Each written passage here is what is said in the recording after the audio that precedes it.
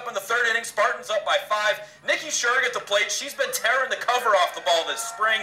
Gets under it and takes it over the fence for a 2-run homer. Sentinel up 9-2. Ball drops and Nikki Shurg runs home for the Spartans. My name's Nikki Shurg. I want to play at the University of Montana because it's where I grew up and it's a startup program, and I think my assets would be a great addition to the team. These are some of my home run balls. This one's my first one. It was with Sentinel. And then this one's my second one up here. And then this one's my third one.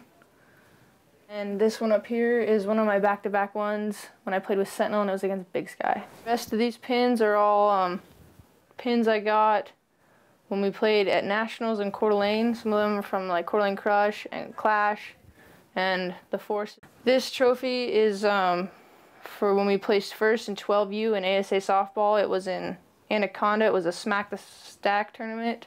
This one up here is the Summer Sizzler, and that was with Fury. This one is the second place tournament we got for 16U, and I played with Fury Fast Pitch, and it was the Emerald Invite in 2011.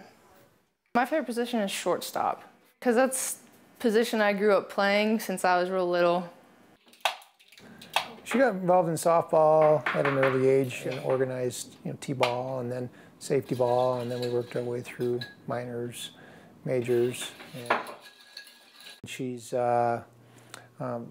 very vocal out there on the field and lets her teammates know what's going on. She seems to rise to the occasion. Tougher the competition, the better she plays. My hobbies: mountain biking and playing sports.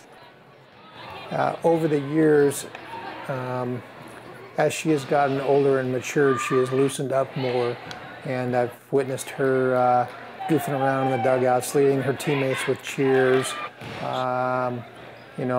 giving people credit where credit was due, pumping her teammates up, just being a great team leader when she needed to be, and lifting the team up.